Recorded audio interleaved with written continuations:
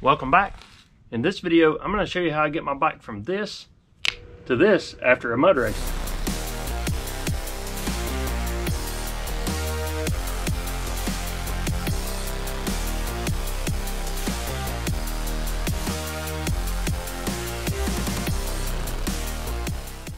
People always ask me how I get my bike so clean and to make a video about it, so here goes. This is my YZ250FX and I'm cleaning up the bike after a really muddy race in Meridian, Mississippi.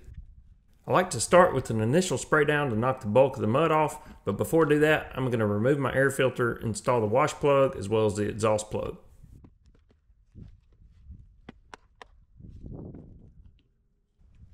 For this initial spray down, I'm not using any soap or cleaner, just this Greenworks 1800 PSI electric pressure washer with the 25-degree nozzle. The purpose of this is just to get the bulk of the mud off the bike so I can give it a more thorough cleaning in the next step. I know there are some people who think pressure washers will damage bearings and seals, but I've been cleaning and maintaining bikes for many years and I've never damaged a seal or a bearing with the pressure washer. The pressure washer is a tool like any other that can certainly cause damage if used incorrectly. Being intentional about the nozzle, where to aim the nozzle, how close it's held, as well as understanding the power of the pressure washer is important. For example, I wouldn't use a high-powered, high-flow gas pressure washer to clean a bike, but if used properly, it can be done without an issue. And I wouldn't use a nozzle narrower than 25 degrees. The 25-degree nozzle works well, and anything narrower has a risk of damaging graphics or other parts. I'll include an Amazon link to the pressure washer I'm using down in the video description. Living in the Southeast, I do a lot of riding in wet, muddy conditions, and mud is by far the #1 enemy of bearings and seals.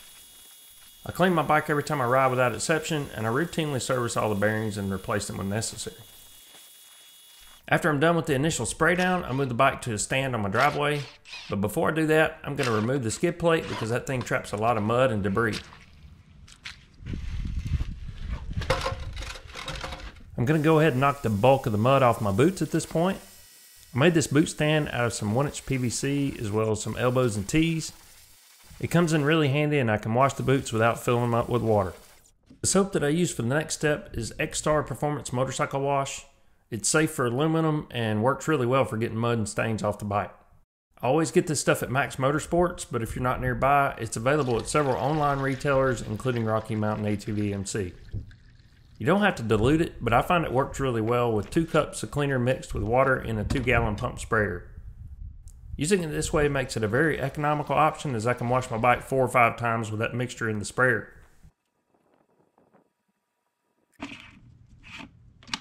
Next, I spray the entire bike with cleaner, making sure to spray in all the nooks and crannies. Having the bike on a stand helps get soap on the wheels and all the rotating parts.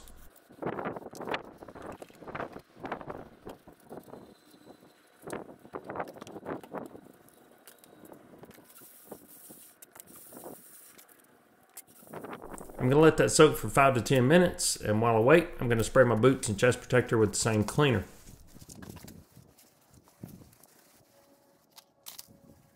I'm removing the plastic louvers covering the radiators because they trap debris and pine needles. Removing them makes it easier to clean those areas. After the cleaner is soaked for 5 to 10 minutes, I'll give the bike another wash with the pressure washer.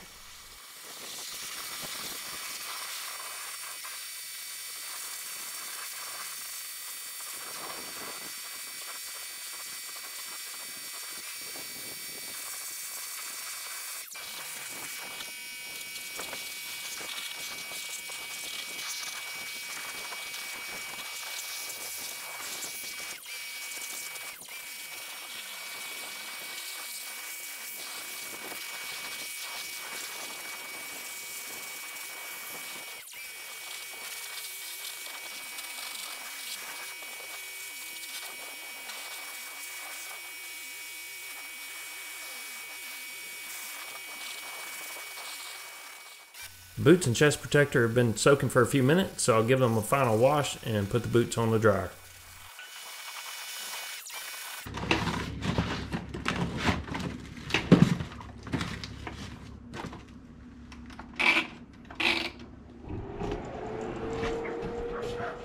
There's still mud that I can't completely clean under the seat and number plates, so I'm going to remove those next.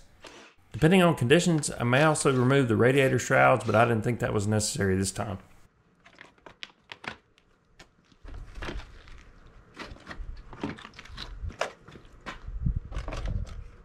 I'll follow that up with more soap and a rinse with the pressure washer.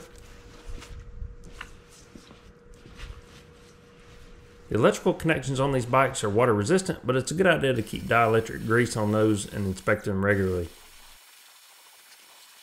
After washing, I'll blow out any excess water with my leaf blower.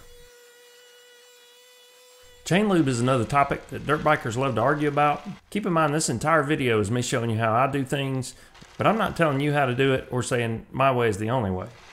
I've gone through my share of O-ring change over the years, and when I replace them, it's always because the rollers start to fail. The O-rings seal the pins, but not the rollers.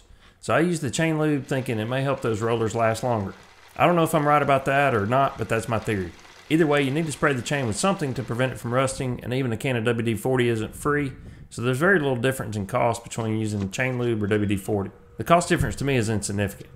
Now I'm going to reinstall the air filter, remove the exhaust plug, reinstall the number plate, seat, and radiator louvers.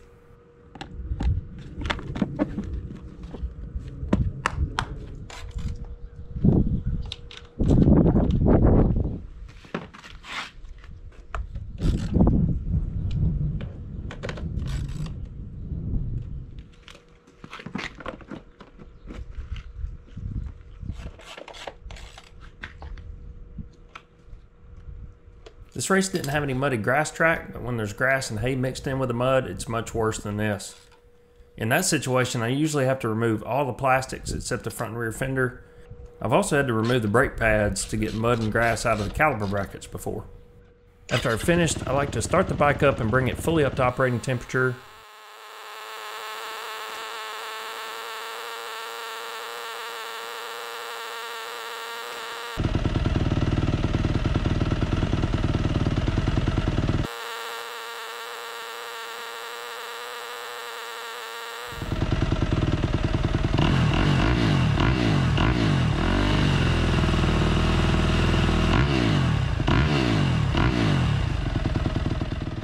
While the bike's warming up, I'm checking the GYTR app to see how many hours are on the oil and filter, etc. I hope this video helped you out. If you enjoyed the video, please hit the like button. That really helps me out. Thanks for watching.